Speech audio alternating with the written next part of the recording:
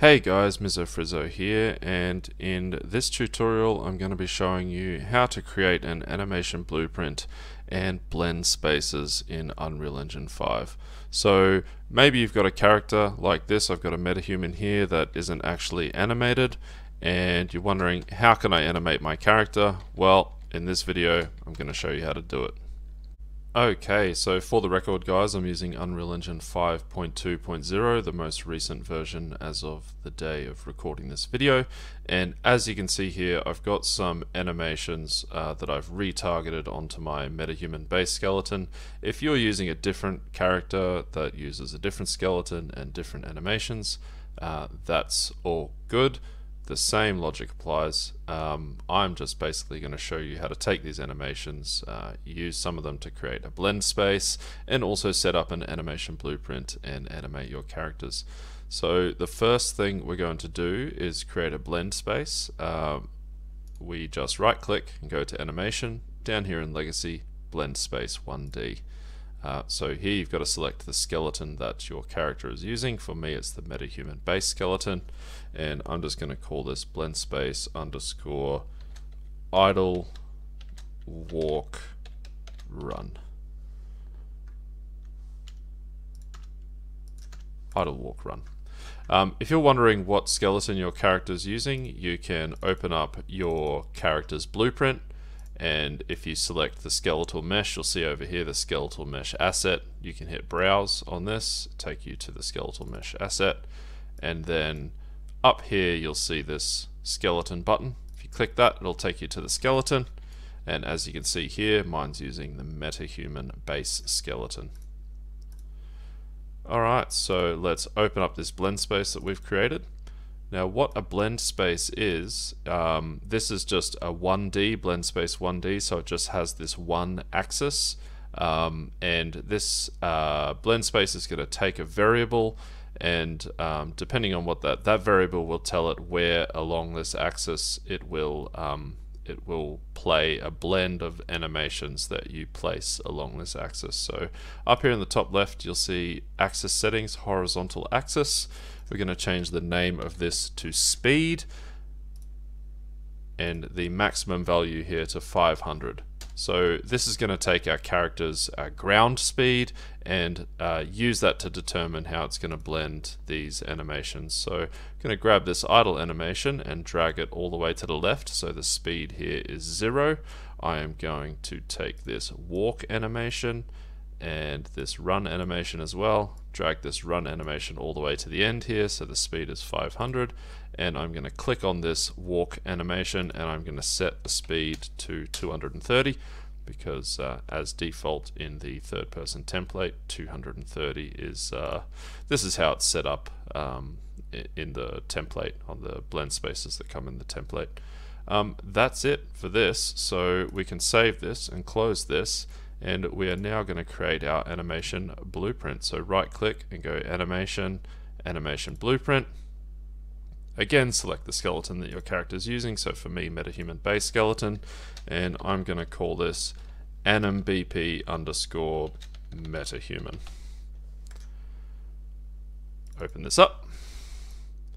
And the first thing we're going to do is go over to the event graph and set up some logic here that's basically going to cast to our character's blueprint, and every time the blueprint updates animation, it's going to set a set of variables so that our animation blueprint knows what our character is doing at any given time, and therefore knows which animations to play.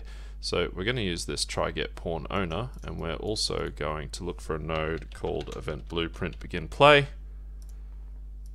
And off of try_get_pawn_owner, we're just going to get an isValid. Also off of try_get_pawn_owner, we are going to cast to no, not third person character. We're going to cast to our character's blueprint, which for me is BP Natalia. As BP Natalia, we are going to promote this to a variable. Also as BP Natalia, we are going to get the movement component, get character movement, and we're also going to promote this to a variable. and we're going to call this movement component. So just to walk you through what I've done here, when this blueprint begins, we are checking that someone owns this character. If they do, then whatever character they are owning, we are casting to that, and then we are promoting this to a variable so that throughout this update animation we don't need to cast and cast and cast over to the character. We just cast once and create a variable which is a reference to that. We can call this one character reference. We are also, since we've casted over, we're getting the character movement and promoting that to a variable as well, so that we don't need to use this reference to cast and get the character movement every time. We also create a reference to the movement component. So down here off event blueprint update animation, we're going to get our character reference here, and again we can just duplicate this is valid, duplicate that. So just checking that there is indeed a character, and if there is, we're going to run a sequence.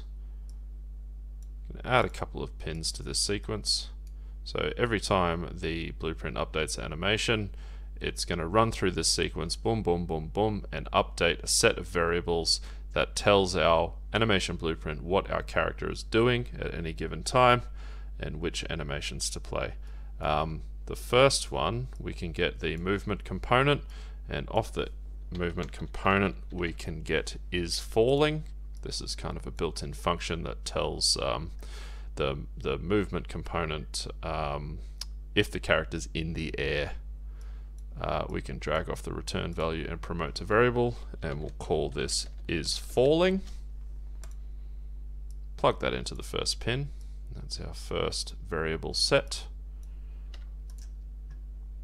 The next one, we are going to drag off of this character reference and get velocity. This might have to scroll down to the bottom here, get velocity. Promote this to a variable, call it velocity, and plug it into the next pin here. We're going to use get velocity for the next few. So then we'll drag off get velocity, and what we're looking for is vector length xy, promote this to a variable, and we're going to call this one ground speed. Plug that into the next one here.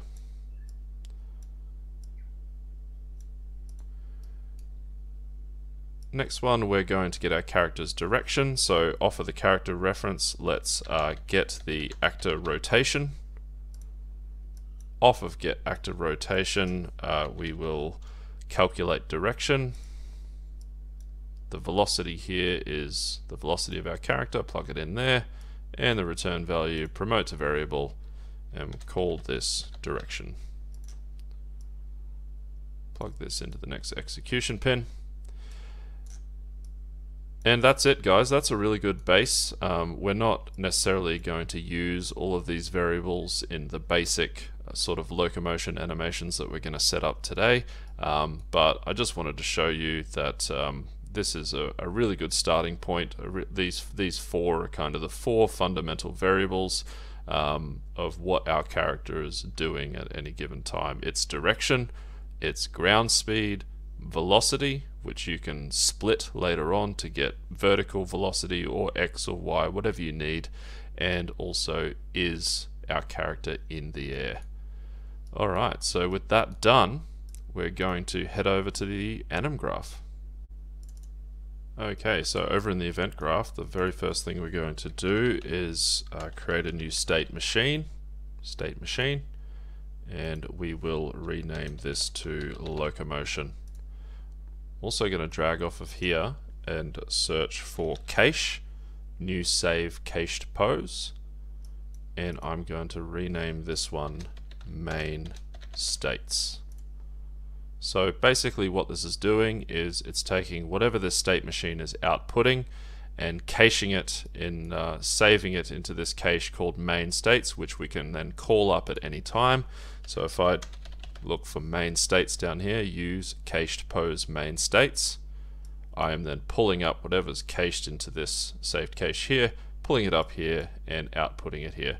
I'm also going to look for a slot default slot and put this in between my cached pose and my output pose here. What this is this is the slot that any animation montages that you create will be played in. So if you ever want to use an animation montage, which you most likely will, you will eventually need one of these slot default slots. So it's good to just put one of those in there.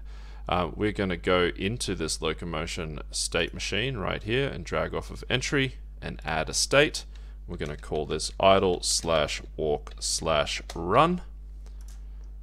You can double click on this state to go in here, and we are going to grab our blend space that we've just created, bs_idle_walk_run, plug it into the output here, and also grab ground speed, plug it into speed there, and that is the fundamentals of an animation blueprint already created. So if we go to our characters blueprint here, you can see that I have changed the anim class to animBP_metahuman, the animation blueprint that we created.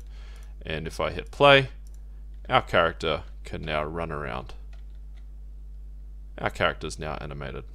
But if I hit jump, nothing happens, because we haven't set up those animations yet in the animation blueprint. So I'm going to show you now how to do that. Head on back to the animation blueprint, and in the locomotion state we are going to create what's called a state alias. I'll explain to you in a moment exactly what this is, but we're just going to call this to_jump/falling, and then off of this we are going to add another state called jump. Whoops. And off of jump we are going to add another state called falling. Also going to connect this one up to falling here. We are also going to create another state alias called toLand,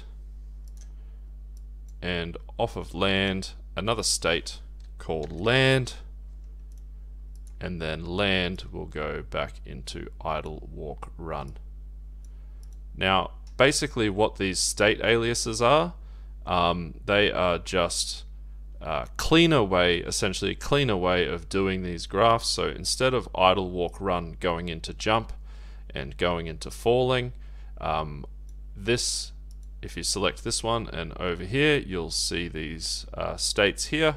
If I check idle walk run, and I'm also going to check land, what this means is that these transition rules, when these transition rules are met, jump and falling is able to be transitioned from any of these states that are checked over here. So idle walk run or land. If our character's in idle walk run or land and these conditions are met, it can then transition into jump and falling.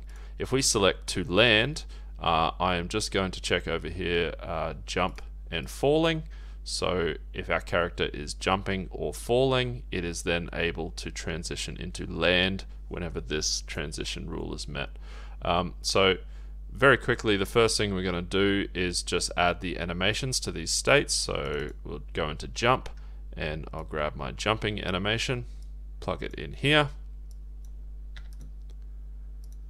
go into falling and grab my falling animation here, and while we're here, select the falling animation and check over here loop animation, because obviously if our character's falling, we want that animation to loop.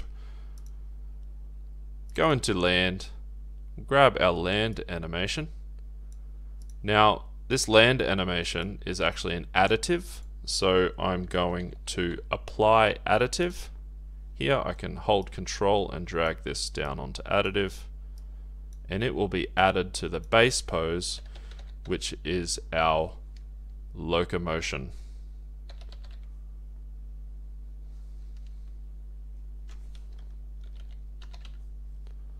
Main states, we called it, main states.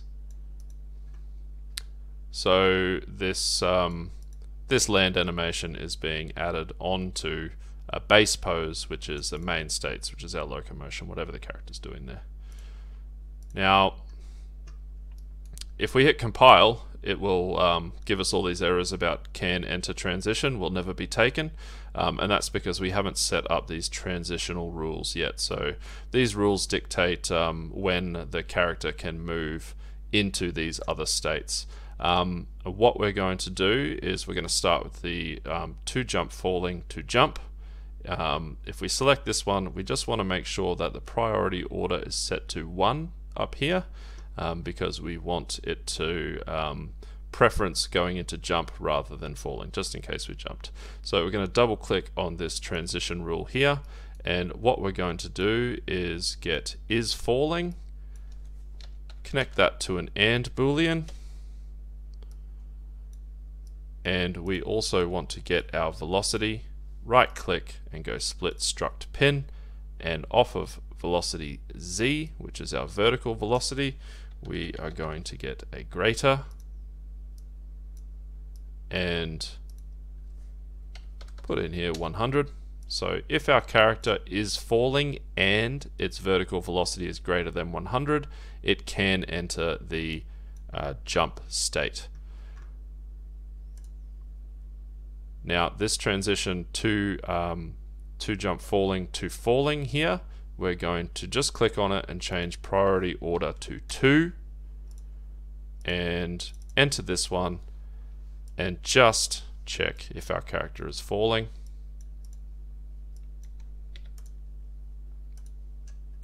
Now jump to falling, this one is just going to be an automatic transition. When the jump animation is completed, we want it to automatically transition into the falling animation, so just click on this one, and up here, automatic rule based blah blah blah blah blah. So fancy way of saying that the animation's finished, so it can then transition into the next one. Okay, the transition to land, if we double click that one, we want to get is falling and a not boolean. So if our character is not falling, it can then transition into land, and land into idle walk run. We can click on this one and also set this one as an automatic transition. Once the landing animation is completed, it can transition back into idle walk run. Infinite recursion detected with save cache pose main states and main states. Right. So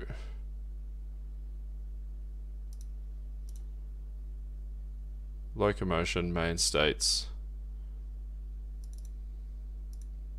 This is to do with this apply additive.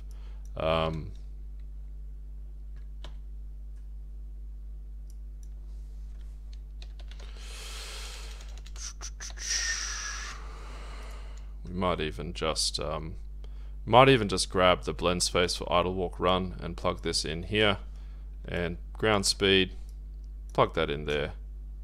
It's effectively, this is doing the same thing that I was trying to do with the cached main states. It's just applying this land to the base, which is our idle walk run. It's obviously landing, so it's going to blend with that. That is it. If I hit play, you'll see our character is animated. It can jump and play a nice little landing animation, which is blended with the walking.